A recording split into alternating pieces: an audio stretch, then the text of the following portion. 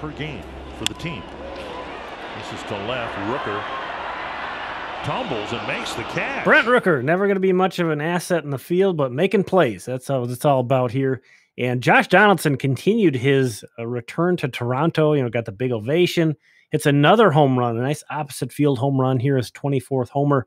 Bailey Ober gave up 4 earned runs in this game, but he's gotten 10 starts with fewer than 4 earned runs up until today. Nice run that he was on. Giovanni Moran, unfortunately, walked 4 of the 7 batters he faced, so not a great night pitching. Not really a great night in the high minors for the Twins either. But Austin Martin here, you see he gets a single, kind of doing leadoff guy stuff, which is sort of how he profiles right now. Came into tonight with a .408 on-base percentage, and then here gets his 14th stolen base of the season. And speaking of on-base percentage, I think the guy that comes to mind most there is Edouard Julien. But also power, 17th home run of the year against a lefty here. He entered tonight with a .433 on-base percentage and holding his own against same-sided pitches. As you see there at the bottom, left down left, he's got an .813 OPS still. Much better against righties, but definitely not a guy who's going to have to be platooned the way he's playing. Aaron Sabato on a 3-0 count here goes deep. His 19th home run of the year. I think the camera guy might have taken the inning off because they didn't switch the outfield on this swing, but you can see the pitcher kind of glare at him swinging on 3-0.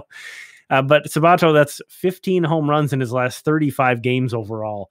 Just an insane run that he continues to be on. Sawyer Gipson-Long was pitching for Cedar Rapids tonight. 6 1/3 innings, quality start tonight, 7 hits, 3 runs, 1 walk, 8 strikeouts.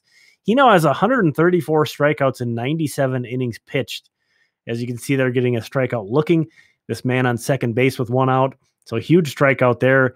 And then strikes out the final batter he faces there, that breaking ball diving out low and outside. And then big fella at the plate here, but he goes way up top to get him swinging at the high cheese. There again, that was Sawyer Gipson-Long pitching. Down in the FCL, that's Mike Paredes, the Twins' 18th round pick with the great outings, 2 innings, perfect innings, 5 strikeouts. Chase Petty's second outing there, you see he gives up 3 runs but strikes out 4. And then Christian McLeod, this was his pro debut, also a 2021 draftee, strikes out 5 in an inning and 2/3, 2 walks, 1 hit there. And next up, let's go to Drew Maggi, big leaguer. Congrats, you're a big leaguer. And my heart, everything, the emotions right there were just crazy. It means everything to me, just 11 years of hard work and, just a lot of ups and downs through, just personal life and baseball and, family. And there's just been so many people that have kept me going because, 11 years, I thought my career was over 20 times, and something would always happen, whether it be something small from, my mom texting me, keep going, or, a friend like, we believe in you, or just myself, just trying to, find some sort of motivation. And, something always would happen to where I would get a small chance or, little chance at all to make something happen. And, I was fortunate to just kind of take some of the small opportunities and make them obviously bigger and, get seen, and, people started to notice a little more. And, it's crazy. I've been crying all day. It's been crazy. It's crazy to think about.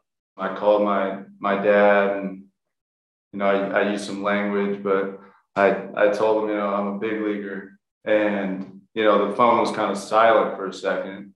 I was like, oh, did I lose him?